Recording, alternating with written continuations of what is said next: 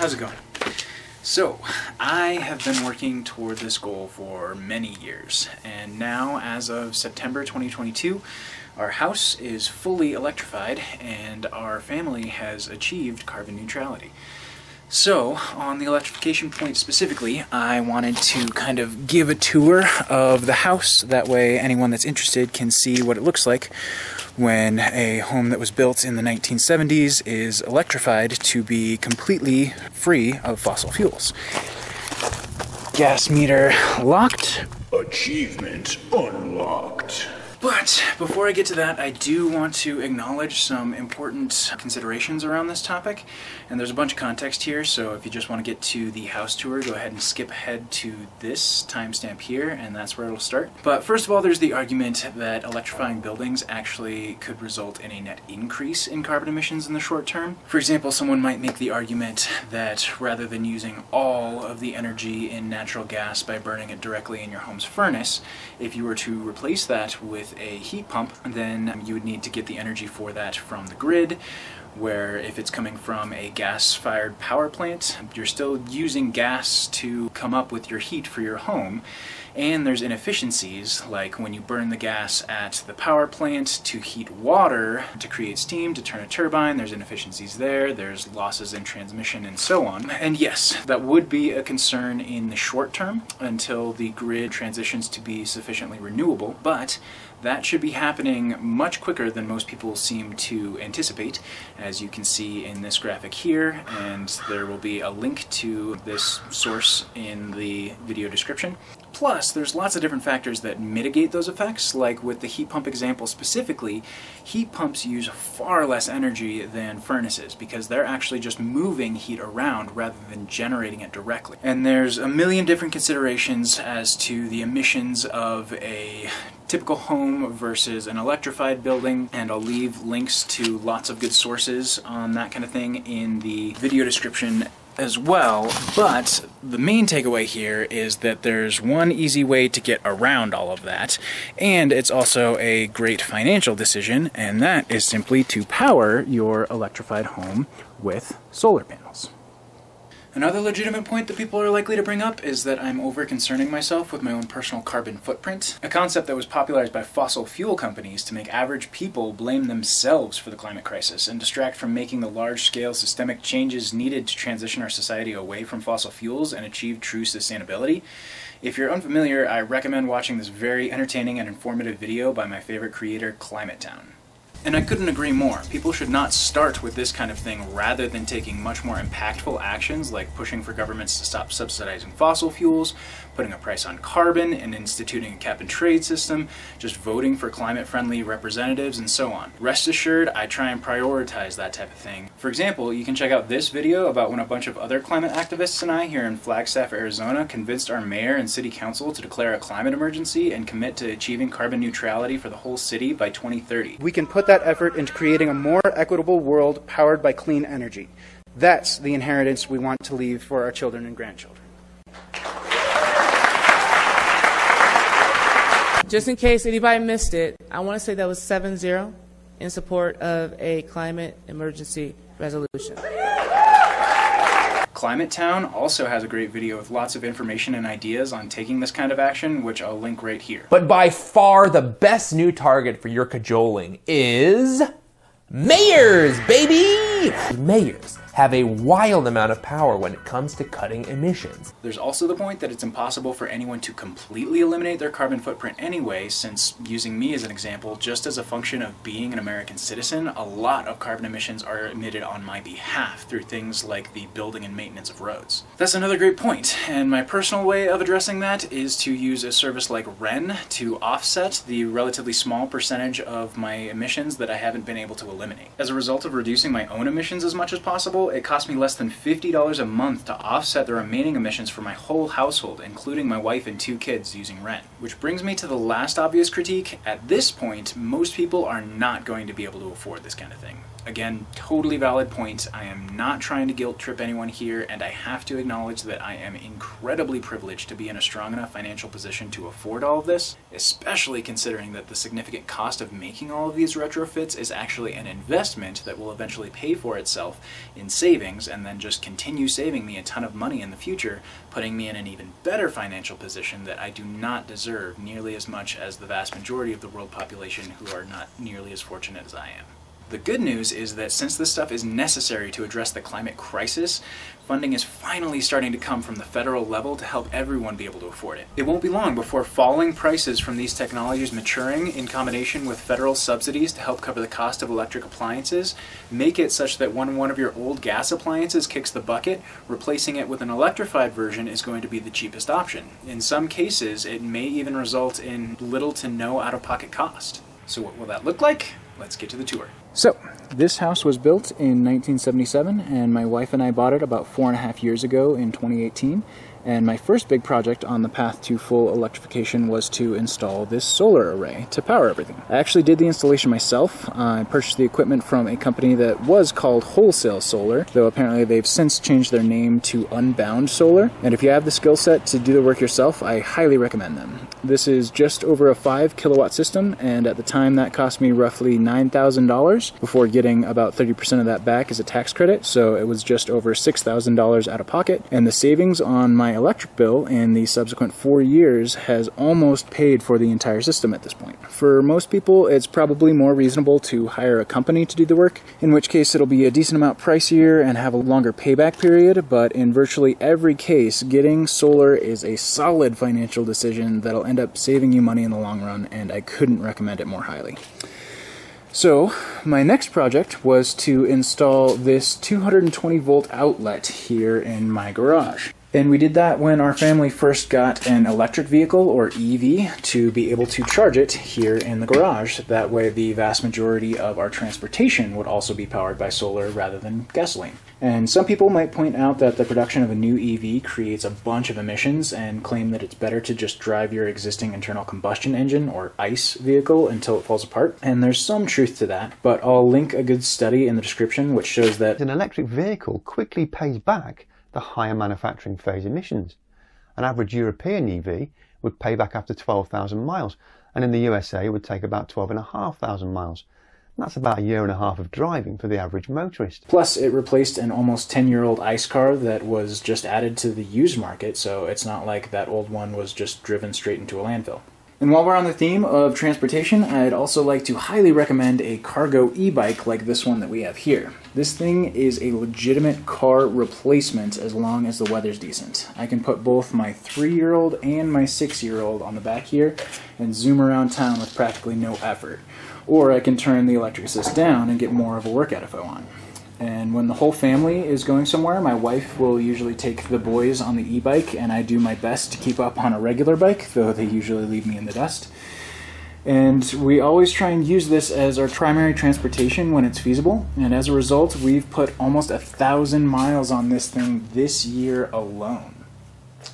Then the EV gets secondary priority, and unfortunately we do still require a second vehicle sometimes, since my wife and I both work full-time, and it's often not feasible to bike during the winter. Anyway, the next big project was replacing our old 40-gallon tank gas-powered water heater with this on-demand electric water heater. And this project I did hire out since I'm not great at plumbing, and it required installing this new electric sub-panel over here. And because of that and the labor of professional plumbers and electricians who weren't familiar with them at the time, this whole project ended up costing us almost $4,000 a few years ago, but they are getting cheaper and more common, so hopefully it'd be less nowadays. Plus, heating our water is now powered by electricity, which we get for free from solar, and so it will eventually pay for itself in savings.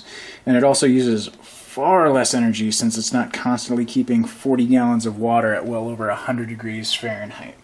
Plus, on the other side of this wall here, behind this panel here, there is a hot water recirculator pump, which does two things. First of all, when it is running, it makes it such that you instantly get hot water anywhere in the house. And second of all, it is plugged into this fancy little gizmo over here. So when you do need hot water, you just come and push the button for however long you're going to need it, usually just 15 minutes. And then at the end of that, it automatically shuts itself and the hot water heater off, so you're never wasting energy when you don't need the hot water. As long as we're in here, I might as well point out that we were lucky enough to get this electric washer and dryer with the house, so we didn't need to replace a gas dryer. And then out here, we bought this electric stove, which I do like a lot. It's so much easier to clean than a gas stove. Plus, we don't have an open flame inside our house. My only regret is going with a relatively traditional electric stove. If I'd known about electric induction stoves at the time, I would have gotten one of those instead. If you haven't already seen it, I highly recommend this Climate Town video on the insanity of gas stoves and the brilliance of induction ones here. And as long as we're in the kitchen, it's not about electrification specifically, but I did want to do a quick aside about food. Hey Siggy baby, you want to help me feed the chickens? Yeah. Okay, can you take that? So out in the backyard here, we have 4 chickens that we keep in this coop and run over here in the corner. And then we also have compost that I'll get to in a second. The chickens are a great way to get more sustainable eggs. Plus, it means we have virtually no food waste because anything that's edible gets fed to the chickens. Oh, yep, there are 2 eggs. Yep. Wait now, but I think Brody will get the other 2 eggs. Cool. Can you take those inside for me? Yeah. Thanks, bud. And then any food waste that is not edible, we compost in the little compost bin that we built back behind the fence here.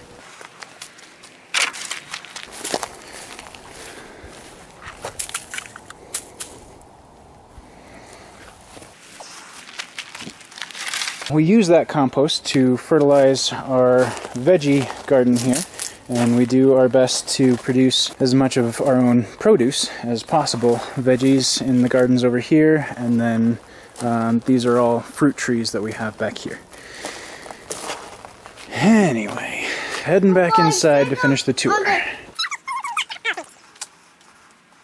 So finally, the last project that was just completed a week or so ago was replacing our 3-decade-old gas furnace.